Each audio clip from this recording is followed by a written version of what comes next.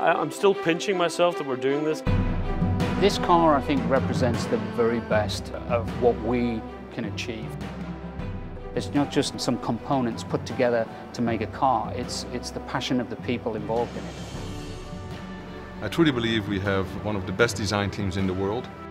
When you've got a tremendously talented group of people that can come together and execute something like this, it's very gratifying. I think there'll be a big emotional connection for a lot of people with this car. This is just a whole nother level above and beyond where we've been so far.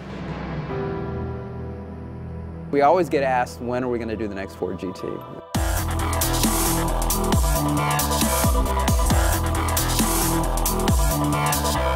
When we were looking at 2016, which is the 50th anniversary of us winning the 24 Hours Le Mans, in fact coming in 1, 2, 3, we really felt it's the 50th anniversary. We have to do something.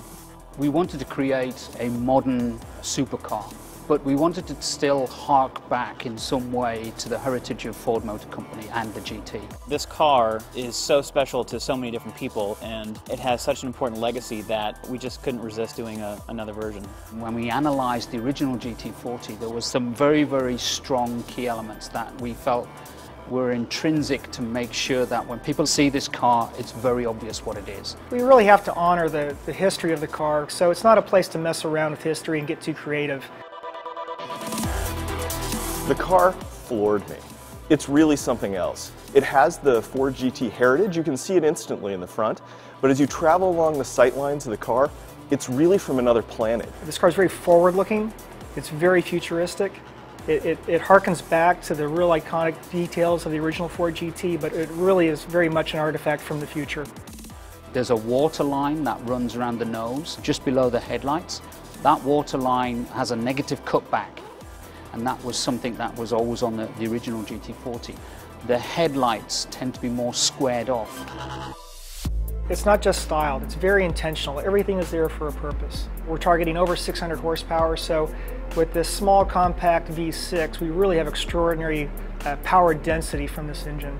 Clearly, performance is one of the most important drivers of this car, as much as on the exterior as it is on the interior. The design reflects all the simplicity that gives that feeling of performance and lightness. I think when you look at the car, you can probably see it could only be made now. I think we probably couldn't have built this car in terms of the construction of the car 60 years ago. The use of carbon fiber allowed us to get some radical form executions because of the material finish. Like the dash is a structural member of the tub. The tub is a structural part of the car. The dashboard is actually the cross-car beam and gives the stiffness to the actual chassis.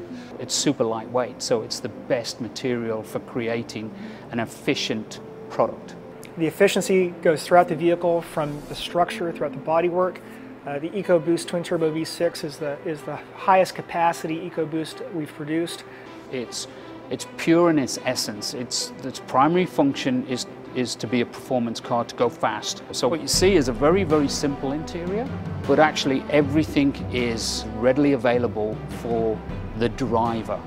This car is really pushing many boundaries as a GT car. It's pushing many boundaries as a sports car. And that's where simulation really comes into play. I think the whole concept of gaming is one of those things that is very important in making a connection to customers and creating that real sense of participation in the product and really driving the aspirational nature of the product. With the way video games have evolved and driving simulators have evolved, you get a much more true sense of what the ownership experience is about. You know, way back in the 70s, kids just had a poster on a wall, but it was enough. This beautiful image on the wall was enough to drive a passion. What Forza brings to those guys is it brings the poster on the wall to life. There's not going to be a lot of these cars made, and not everyone's going to get to be able to drive one, but now you can actually do it virtually, and I think that's going to be even added to the excitement of the car. Great brands have really great stories to tell, and I think Forza gives us a new opportunity to kind of tell that story to a new audience. What a cool moment this is. 10 years of Ford's anniversary, 50 years since the winning GT40 at Le Mans. The original Ford GT was one of those cars that made us all fall in love with cars to begin with. So to be a part of this and to create a new future legacy for the Ford GT and to continue that, it's extremely exciting. There's always something as an engineer that you know, I wish we had done this a little different, and that's the nature of an engineer. There's always something you're looking to improve, but right now there isn't a single line I'd change on it. I wanted this to be a beautiful piece of product design. People to look at this and say, yes, it's a great tool that does a purpose. Yes, I see the heritage, but my God, it's gorgeous too.